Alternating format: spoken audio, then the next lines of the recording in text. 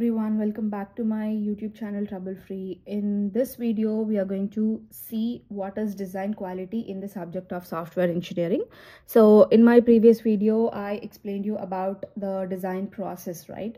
So we have three principles in that, and how do we achieve those three principles using few guidelines which are mentioned in the design quality. Okay, so design quality is nothing but it has a set of guidelines which you need to follow for getting a design with good quality. So you need a design with good quality, right? If you get a good design, then only the next steps, the coding, the testing, the deployment, all those next steps will happen successfully in the software development lifecycle. So we have few things to keep in our mind while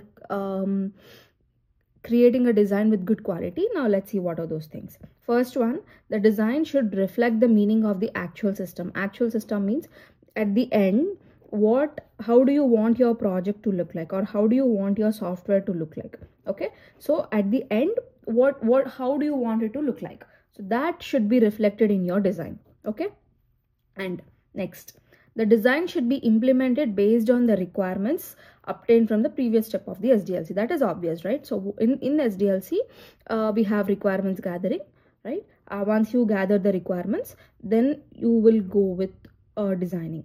Or in between, there might be planning, there might be analyzing. It depends on, it depends on use case to use case. But on a high level, I'm telling you, once you gather your requirements, next you'll start designing. So whatever requirements you are gathering in the previous step, in the requirements gathering step, your design should be implemented based on those requirements only. Okay, next, you should not miss any of those requirements, or you should not add any additional requirements as per your wish. You have to strictly follow those requirements only. Okay, next, the design should clearly represent all the interfaces in the system. This will ease creating the connection between different components or modules of the software. Simple. See, so let's say, what do you mean by interfaces? Simply let us understand them as screens. So you'll be seeing some screens, right? You'll have home page, you'll have login page. Okay, then you will have home page, then you'll have orders page, then you'll have payment page, and then you'll have summary page. Okay, so your design should clearly represent each and every screen, how login page should look, how home page should look, how each and every page should look, and also how they are connecting with each other. In login page, so this is your login page. Here you enter your username, here you enter your password, and here you have your, let's say, login button. Okay, this is the login button. So your design should clearly tell that. So once you enter your username and password, and when you click this button, when you hit on this button, then you have to go to the home page. Okay, and on home page, on which button, when you hit so and so button, you go to so and so page. Everything has to be clearly specified in your design.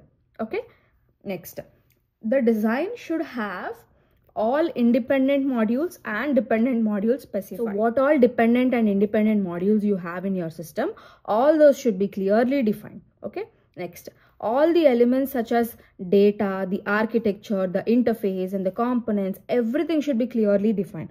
That means what kind of data you're going to use, how the architecture of your system should look like, how they communicate and all on the high level, and interfaces as I just told, and also the components, what all different components are there. Like we have buttons, we have text boxes, everything. So which button should be placed where, everything has to be clearly defined. Okay, and using this design, a software engineer should be able to come up with a data structure which is suitable for the implementation process. Like what kind of data structure you want to use to implement so and so functionality. So by looking at the design, the software engineer should be able to figure out, okay, so for implementing this kind of functionality, we need this data structure. So that they should be able to figure out just by looking at the design. Software engineer in the sense here, it is whatever, developer or whoever people are involved in that, whoever software related people are involved in that.